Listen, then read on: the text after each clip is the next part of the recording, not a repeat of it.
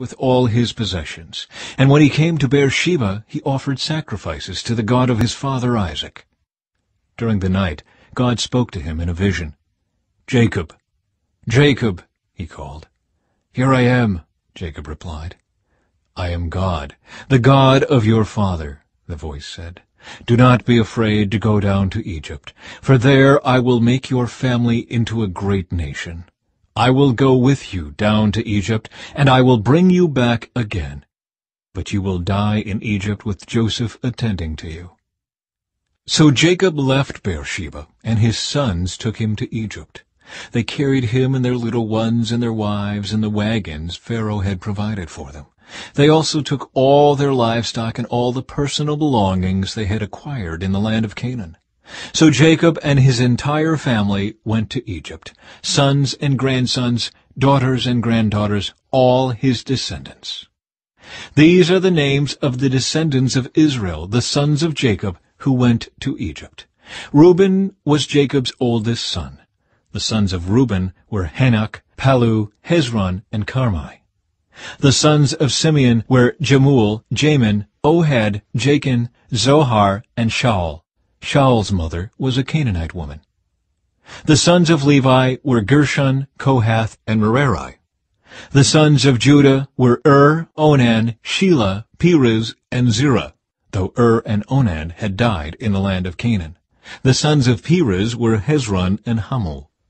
The sons of Issachar were Tola, Puah, Jashub, and Shimron. The sons of Zebulun were Sered, Elon, and Jalil. These were the sons of Leah and Jacob who were born in Padan Aram, in addition to their daughter Dinah. The number of Jacob's descendants, male and female, through Leah, was 33. The sons of Gad were Zephon, Haggai, Shunai, Esbon, Eri, Eradai, and Arli. The sons of Asher were Imnah, Ishva, Ishvi, and Beriah. Their sister was Sirah. Beriah's sons were Heber and Melchiel. These were the sons of Zilpah, the servant given to Leah by her father Laban. The number of Jacob's descendants through Zilpah was 16. The sons of Jacob's wife Rachel were Joseph and Benjamin. Joseph's sons, born in the land of Egypt, were Manasseh and Ephraim. Their mother was Asenath, daughter of Potipharah, the priest of On. Benjamin's sons were Bela, Becher, Ashbel, Gera, Naaman, Ehi, Rosh, Muppim, Huppim, and Ard. These were the sons of Rachel and Jacob. The number of Jacob's descendants through Rachel was 14. The son of Dan was Husham. The sons of Naphtali were Jazeel, Guni, Jezer, and Shillem. These were the sons of Bilhah, the servant given to Rachel by her father Laban. The number of Jacob's descendants through Bilhah was 7. The total number of Jacob's direct descendants who went with him to Egypt, not counting his sons' wives, was 66. In addition, Joseph had 2 sons who were born in Egypt. So altogether, there were 70 members of Jacob's family in the land of Egypt. Jacob's family arrives in Goshen. As they neared their destination, Jacob sent Judah ahead to meet Joseph and get directions to the region of Goshen. And when they finally arrived there, Joseph prepared his chariot and traveled to Goshen to meet his father Jacob. When Joseph arrived, he embraced his father and wept, holding him for a long time. Finally, Jacob said to Joseph, "Now I am ready to die, since I have seen your face again, and know you are still alive." And Joseph said to his brothers and to his father's entire family, "I will go to Pharaoh and tell him, 'My brothers and my father's entire family have come to me from the land of Canaan. These men are shepherds, and they raise livestock. They have brought with them their flocks and herds and everything they own.'"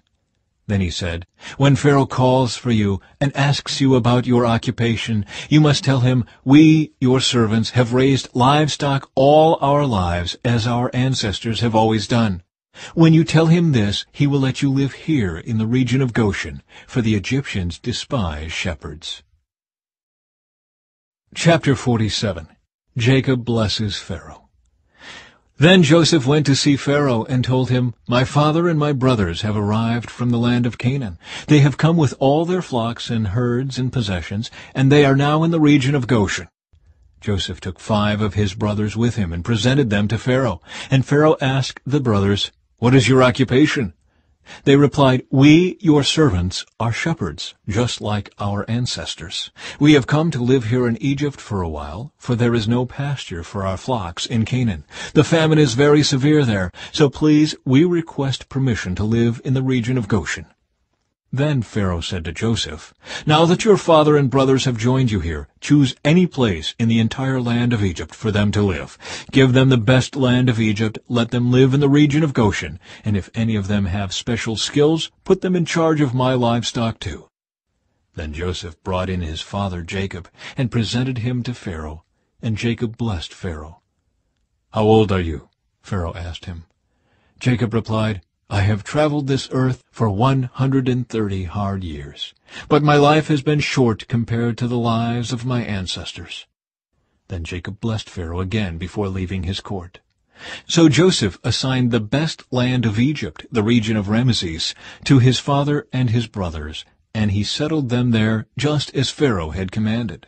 And Joseph provided food for his father and his brothers in amounts appropriate to the number of their dependents, including the smallest children. Joseph's leadership in the famine. Meanwhile, the famine became so severe that all the food was used up, and people were starving throughout the lands of Egypt and Canaan. By selling grain to the people, Joseph eventually collected all the money in Egypt and Canaan, and he put the money in Pharaoh's treasury. When the people of Egypt and Canaan ran out of money, all the Egyptians came to Joseph. "Our money is gone," they cried, "but please give us food, or we will die before your very eyes." Joseph replied, "Since your money is gone, bring me your livestock. I will give you food in exchange for your livestock." So they brought their livestock to Joseph in exchange for food. In exchange for their horses, flocks of sheep and goats, herds of cattle and donkeys, Joseph provided them with food for another year. But that year ended, and the next year they came again, and said, "We cannot hide the truth from you, my lord. Our money is gone, and all our livestock and cattle are yours. We have nothing left to give but our bodies and our land. Why should we die before your very eyes? Buy us and our land in exchange for food. We offer our land and ourselves as slaves for Pharaoh. Just give us grain so we may live and not die, and so the land does not become empty and desolate." So Joseph bought all the land of Egypt for Pharaoh. All the Egyptians sold him their fields because the famine was so severe, and soon all the land belonged to Pharaoh. As for the people, he made them all slaves, from one end of Egypt to the other. The only land he did not buy was the land belonging to the priests. They received an allotment of food directly from Pharaoh, so they didn't need to sell their land. Then Joseph said to the people, "Look, today I have bought you and your land for Pharaoh. I will provide you with seed so you can plant the fields. Then, when you harvest it, 1/5 of your crop will belong to Pharaoh. You may keep the remaining 4/5 as seed for your fields and as food for you, your households, and your little ones." "You have saved our lives," they exclaimed. "May it please you, my lord, to let us be Pharaoh's servants."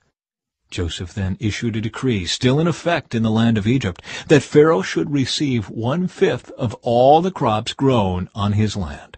Only the land belonging to the priests was not given to Pharaoh. Meanwhile, the people of Israel settled in the region of Goshen in Egypt. There they acquired property, and they were fruitful, and their population grew rapidly. Jacob lived for 17 years after his arrival in Egypt, so he lived 147 years in all.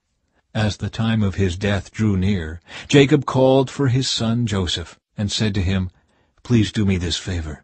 Put your hand under my thigh and swear that you will treat me with unfailing love by honoring this last request. Do not bury me in Egypt. When I die, please take my body out of Egypt and bury me with my ancestors." So Joseph promised, "I will do as you ask." "Swear that you will do it," Jacob insisted. So Joseph gave his oath, and Jacob bowed humbly at the head of his bed.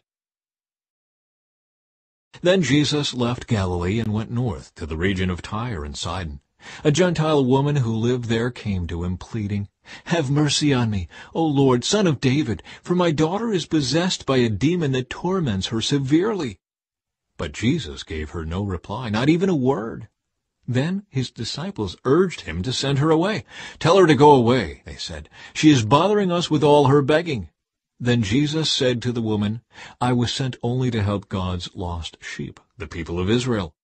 But she came and worshipped him, pleading again, "Lord, help me." Jesus responded, "It isn't right to take food from the children and throw it to the dogs." She replied, "That's true, Lord, but even dogs are allowed to eat the scraps that fall beneath their master's table." "Dear woman," Jesus said to her, "your faith is great. Your request is granted." And her daughter was instantly healed. Jesus heals many people. Jesus returned to the Sea of Galilee and climbed a hill and sat down. A vast crowd brought to him people who were lame, blind, crippled, those who couldn't speak, and many others. They laid them before Jesus, and he healed them all. The crowd was amazed. Those who hadn't been able to speak were talking, the crippled were made well, the lame were walking, and the blind could see again. And they praised the God of Israel. Jesus feeds 4,000. Then Jesus called his disciples and told them, "I feel sorry for these people. They have been here with me for 3 days, and they have nothing left to eat. I don't want to send them away hungry, or they will faint along the way." The disciples replied, "Where would we get enough food here in the wilderness for such a huge crowd?"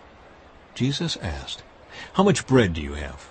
They replied, 7 loaves and a few small fish. So Jesus told all the people to sit down on the ground. Then he took the 7 loaves and the fish, thanked God for them, and broke them into pieces. He gave them to the disciples, who distributed the food to the crowd. They all ate as much as they wanted. Afterward, the disciples picked up 7 large baskets of leftover food. There were 4,000 men who were fed that day, in addition to all the women and children. Then Jesus sent the people home, and he got into a boat and crossed over to the region of Magadan. Chapter 48. Jacob blesses Manasseh and Ephraim. One day not long after this, word came to Joseph, "Your father is failing rapidly." So Joseph went to visit his father, and he took with him his 2 sons, Manasseh and Ephraim. When Joseph arrived, Jacob was told, "Your son Joseph has come to see you." So Jacob gathered his strength and sat up in his bed. Jacob said to Joseph, "God Almighty appeared to me at Luz in the land of Canaan and blessed me. He said to me, 'I will make you fruitful, and I will multiply your descendants. I will make you a multitude of nations, and I will give this land of Canaan to your descendants after you as an everlasting possession.' Now I am claiming as my own sons these 2 boys of yours, Ephraim and Manasseh, who were born here in the land of Egypt before I arrived. They will be my sons, just as Reuben and Simeon are. But any children born to you in the future will be your own, and they will inherit land within the territories of their brothers, Ephraim and Manasseh. Long ago, as I was returning from Padan Aram, Rachel died in the land of Canaan. We were still on the way some distance from Ephrath, that is, Bethlehem. So with great sorrow I buried her there beside the road to Ephrath." Then Jacob looked over at the 2 boys. "Are these your sons?" he asked. "Yes," Joseph told him. "These are the sons God has given me here in Egypt." And Jacob said, "Bring them closer to me, so I can bless them." Jacob was half blind because of his age, and could hardly see. So Joseph brought the boys close to him, and Jacob kissed and embraced them. Then Jacob said to Joseph, "I never thought I would see your face again, but now God has let me see your children too." Joseph moved the boys who were at their grandfather's knees, and he bowed with his face to the ground. Then he positioned the boys in front of Jacob. With his right hand he directed Ephraim toward Jacob's left hand, and with his left hand he put Manasseh at Jacob's right hand. But Jacob crossed his arms as he reached out to lay his hands on the boys' heads. He put his right hand on the head of Ephraim, though he was the younger boy, and his left hand on the head of Manasseh, though he was the firstborn. Then he blessed Joseph and said, May the God before whom my grandfather Abraham and my father Isaac walked, the God who has been my shepherd all my life to this very day, the angel who has redeemed me from all harm, may he bless these boys. May they preserve my name and the names of Abraham and Isaac, and may their descendants multiply greatly throughout the earth." But Joseph was upset when he saw that his father placed his right hand on Ephraim's head. So Joseph lifted it to move it from Ephraim's head to Manasseh's head. "No, my father," he said, "this one is the firstborn. Put your right hand on his head." But his father refused. "I know, my son, I know," he replied. "Manasseh will also become a great people, but his younger brother will become even greater, and his descendants will become a multitude of nations." So Jacob blessed the boys that day with this blessing: "The people of Israel will use your names when they give a blessing. They will say, 'May God make you as prosperous as Ephraim and Manasseh.'" In this way Jacob put Ephraim ahead of Manasseh. Then Jacob said to Joseph, "Look, I am about to die, but God will be with you, and will take you back to Canaan, the land of your ancestors. And beyond what I have given your brothers, I am giving you an extra portion of the land that I took from the Amorites with my sword and bow."